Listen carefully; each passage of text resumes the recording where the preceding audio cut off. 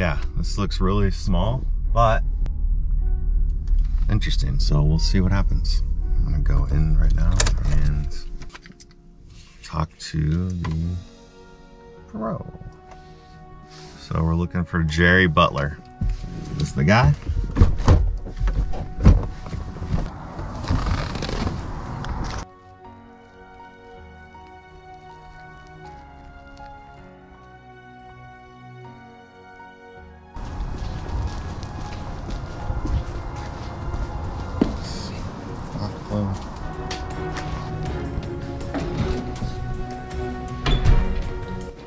So it's cool. I've never been here. Downstairs. Never been here. Oh, there he is. Yep. Jerry? Hey.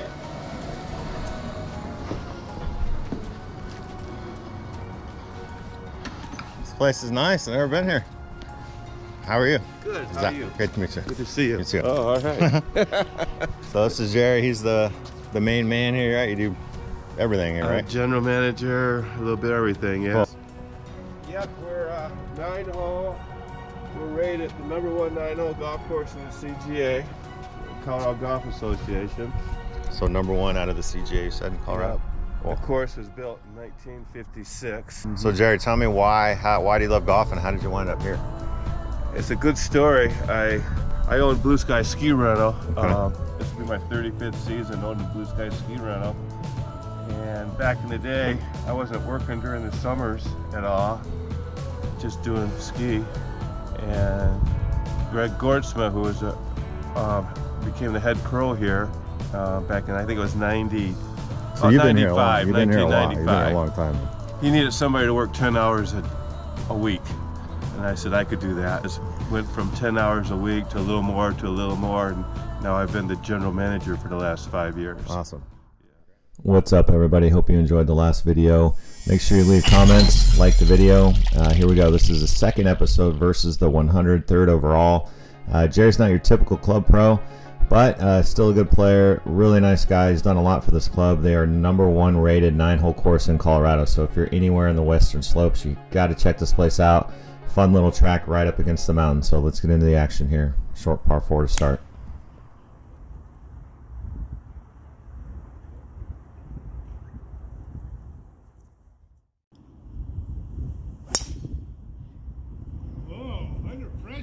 Good ball.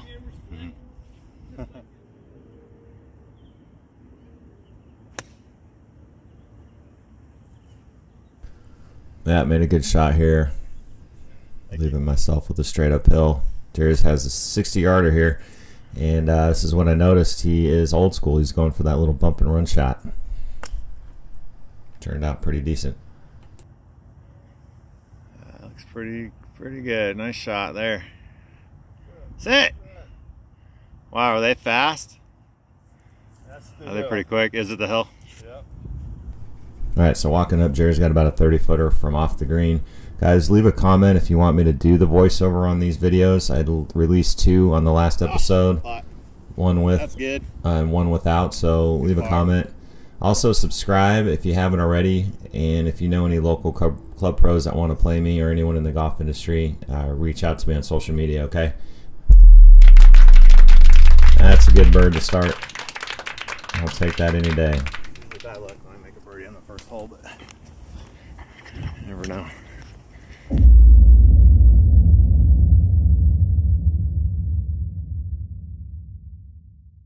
All right, coming up here, we got a straightaway par 5. A little bit of a dog leg on the right. Now, he told me to watch out for the trees. Course is pretty simple. For the most part, it's wide open, but if you get behind these trees, definitely could create some problems. Pretty good hole here.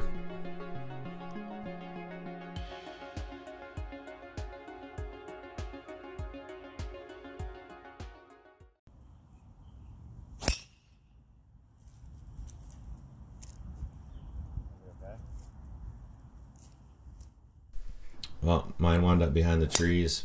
Good ball. Right down the middle. Jerry does what he always does and just hits it down the middle. And another good shot right on the back of the green. Now he's putting for eagle. 150 in. I'm going to try to draw it around there, maybe. This was the dumbest move of all time. Lesson for everybody: don't try to hit shots that you're not capable of. If I was caddying for anybody, I would have said just pitch it out left instead.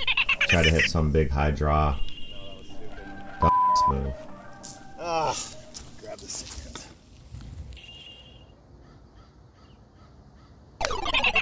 I mean, went from bad to worse, and at this point, he's already up there. No, I'm not going to win the hole, so pretty much just gave it up. So here we go, back Got to some even. work to do.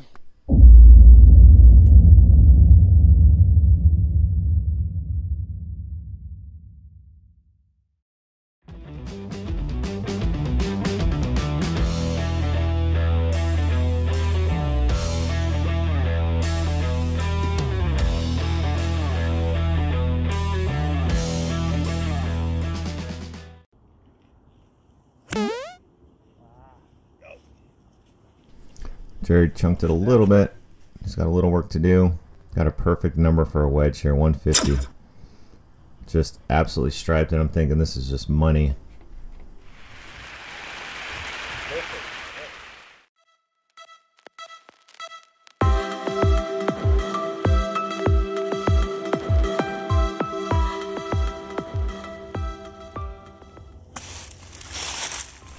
Jerry hit a good shot, just landed off to the left. Now walking up here, I'm thinking I'm right by the flag. Well, mine hit the hill and spun all the way back down right in front of Jerry. So still sitting pretty here. I'm thinking. So gave him the putt, thinking I got just an easy 2-putt here, just uphill, just lag it up there. Shouldn't be an issue, right?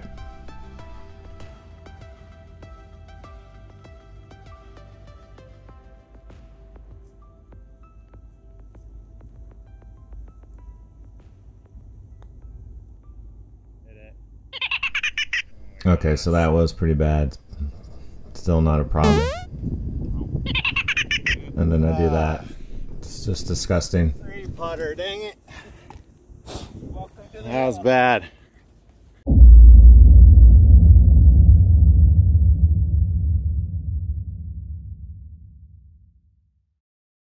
Alright, so I know you love golf, but Tom, what would you be doing if golf didn't exist? I would probably have more of a year-round job probably in the ski industry, but I have Blue Sky Ski Rental from December 1st to April 1st. But usually between the two seasons I get most of November off and most of April off. What are you most proud of as far as accomplishments on and off the course? The biggest thing is we brought a lot of change and improvement here in the last 5 years, and I've had a great crew helping me. And we were a struggling golf course when I took over, and I'm very proud of the fact that we turned it all around, and now we're a very profitable golf course. Awesome, awesome. Improvements, a lot more play, just a whole different atmosphere for everybody here. We got a men's club with 130 players every Tuesday, which is probably the biggest men's club on the Western Slope. I would bet on that. We've got a real strong ladies program going. It's getting better and better every year, trying to rebuild that back up. This was probably their best year ever. And then our juniors, we're getting a much more younger clientele all of a sudden too. Cool. But we do have an older clientele here, but it's just guys have played here forever and ever and ever. And you know, so we'll have Mitch Kemper. He runs MK Golf Academy out of Las Vegas National. He was Payne Stewart's caddy at one time. That's so cool. And he'll always tell you that he lost his best friend ever when Payne died. But he'll come here during the summer and give lessons through Glenwood Springs, because it's so hot in Vegas during the summer. So it's win-win for both of us. We've got an in-house instructor that doesn't cost the course anything. It's all his. And then when it slows down, he goes back to Vegas and just keeps on going. He takes what you have and works with it. Nice. And everybody loves his teaching technique. That's awesome. That's the best way to do it. Yeah, rest in peace, Payne Stewart. He set me up with Mitch. I am so looking forward to meeting him out in Vegas. So that's going to be another fun Fun go around. Now this is a short par 3, no drone here. I thought it was closed, but there's just ropes around it because of the elk and the deer that get in there. Hit it barely on the front right of the green. Jerry kind of shoved it to the right, and he's got a little chip and a putt.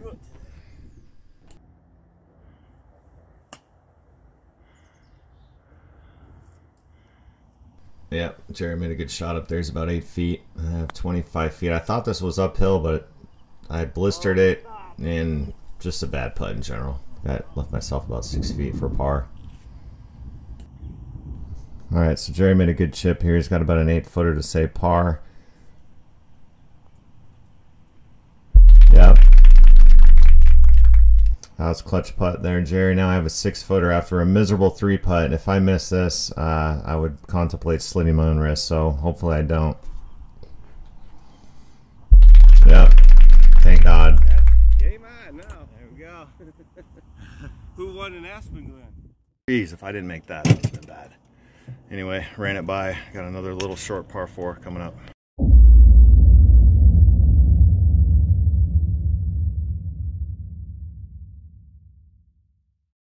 Alright, on to a par 4. This is a dog leg left. It's 425. It's one of the longer ones here. This course is not long by any means, and we are at 6,000 feet as well, so the ball goes a lot farther. Great views. Look at the mountains here. You know, you got to come check this place out if you're anywhere in the area. There's a lot of other courses around here as well to check out. So Jerry once again stripes it down the middle. There you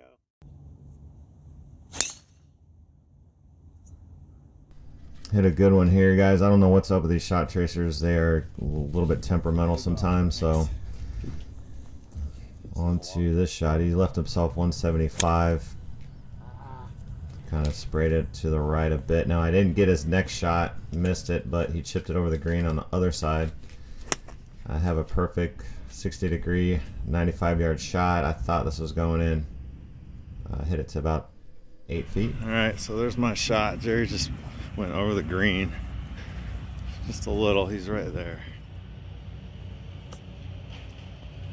Oh, I almost did.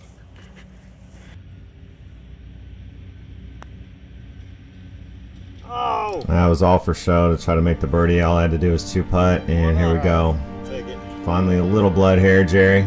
Up 1. On to the next.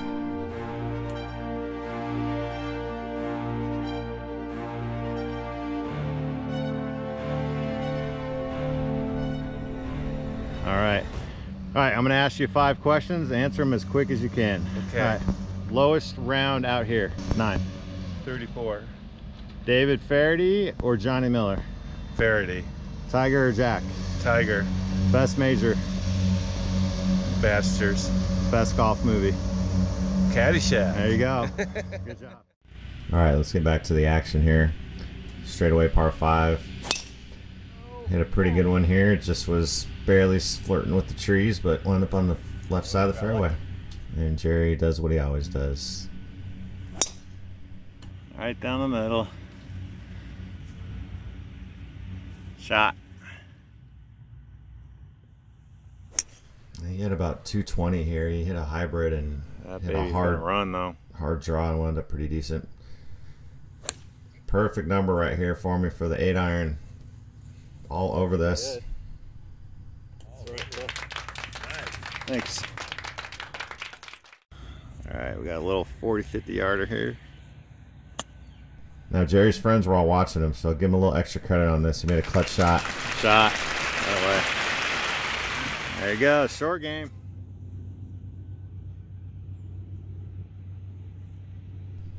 I got a little downhill left to right eagle putt. I'm thinking probably should make this here. Tap and bird. Even though I missed it, Jerry still has to make this here to tie the hole. Otherwise, he's going to be down 2. Try. Easy par.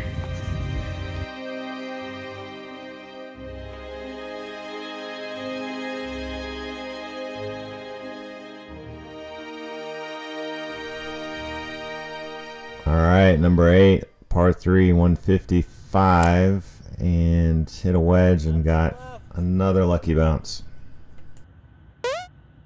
Oh my God, really?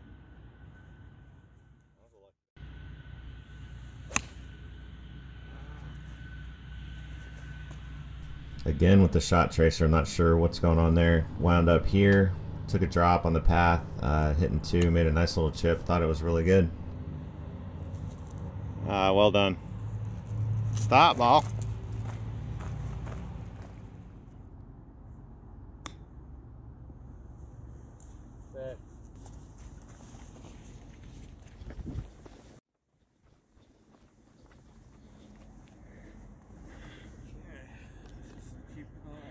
Look at it. Alright, this is a must make for Jerry. I really root for him. Such a nice guy. Had so much fun out here. He's got a lot of cool stories, and he almost made it, but that was a good roll, Jerry. And a really fun match. I definitely will come back and visit him and stay in touch. He's a really good guy here.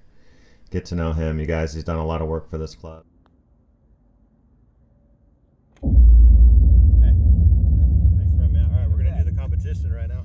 All right, there you have it, guys. That was a great match. Jerry's a great guy. Introduced me to Payne Stewart's caddy. Been there forever. I've never played the course. Guys, if you're a PGA professional, the head pro, whatever you are, I'm coming to play you straight up. That's just how it is. I don't know what to expect. I'm going to run across some people that play a lot, some people that don't. That's just how it goes. So stay tuned in. We got Rifle Creek coming up next. Kyle Daniels, everybody, and then Moab. So stay tuned in. All right, so we're about to do our 100-yard shot competition, and who is this, John? John Benzo. He was one of the original founders of the golf course, his family, and we just dedicated this to in his memory about a month or 2 ago. Awesome. And this is called Benzo Flat. This is the flattest part on the whole golf course, and when he would play, this is where he would hit every shot. Really? Yeah. That's so cool. Yeah. Cool story. All right, you guys, I'm going to explain the rules again. I will come out with the set rules, but here's the thing. You get 5 shots. You take your best 3 shots. The lowest distance out of the 3 will win 1,000. Dave Thompson had 15 feet 4 inches, and that's still the mark to beat. So I'm not going to go too far into this. I'm just going to put the best numbers up there and put the mark to beat. So enjoy. I hope you enjoy the video. Stay tuned. Again, Rifle Creek next week, and then Moab. So it's going to be some good stuff.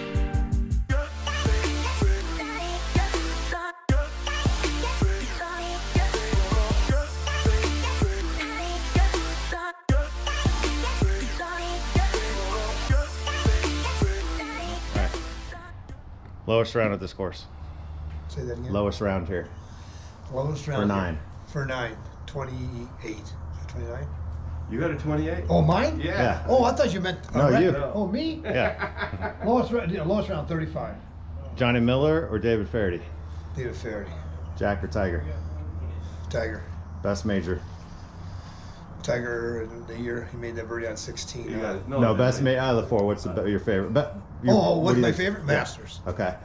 And last but not least, your favorite golf movie? Caddyshack. There you go.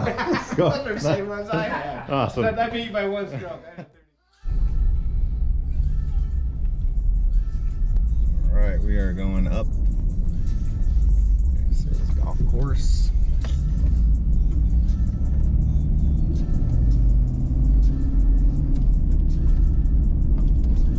This is a 9-hole mountain course,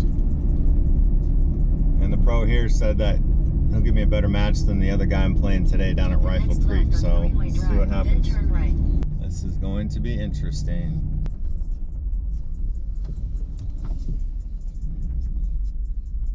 Is this really it?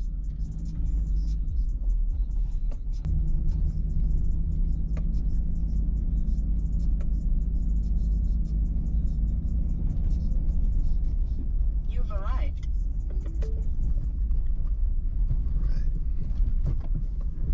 Interesting. No idea what is going on right now.